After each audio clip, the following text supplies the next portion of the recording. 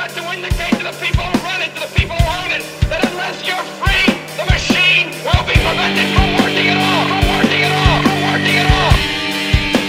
Don't lay down and die because a new world order, the business of the day for the elite when they're coming to take your freedoms away.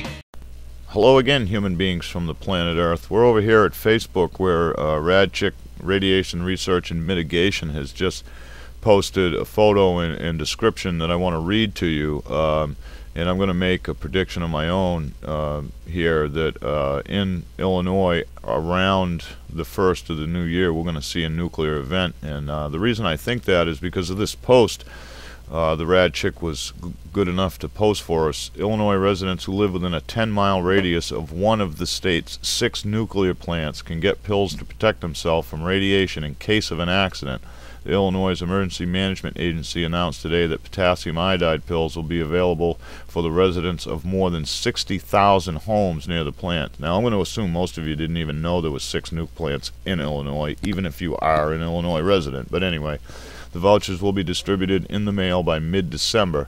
Potassium iodide protects the thyroid gland from the effects of radioactive iodine, which could be released in the event of a nuclear accident. In addition, the Quad Cities generating plant near Cadova, Illinois, had nuclear plants near Braidwood, Byron, Clinton, Dresden, and LaSalle. I'm going to link you to the link that's here so you can read the story for yourself. I'm also going to link you to Radchick's Facebook page and advise you to check her out on YouTube and check out her shows, which are Tuesday and Thursday from 1 to 2 p.m. at ucy.tv. Now, I'm going to link you to all that stuff, and I'm going to tell you that this stuff is expensive.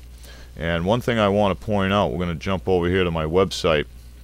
There is a petition I'd like everybody to sign to get Obama to start monitoring our water and air because of the Fukushima accident. But last year, just after the Fukushima accident, the government was buying up all this potassium iodide.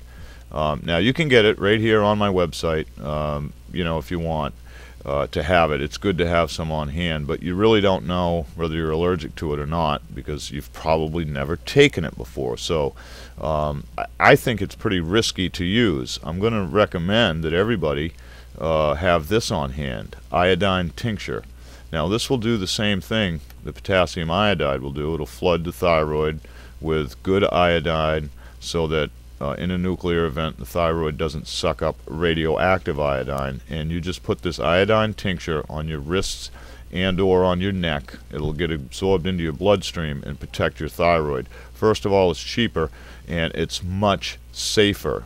If you were to have any type of reaction, it's going to be on the skin rather than taking the pill internally. But that's up to you. I can't advise you one way or the other because I'm not a doctor. I can just tell you what I know. And also on this page of the website that I'll link you to is all kinds of information that you can read to detox and keep yourself healthy for an accident like this. So that's the heads up. That's my prediction. With the expense of potassium iodide pills and the fact that they're going to hand them out to 60,000 homes,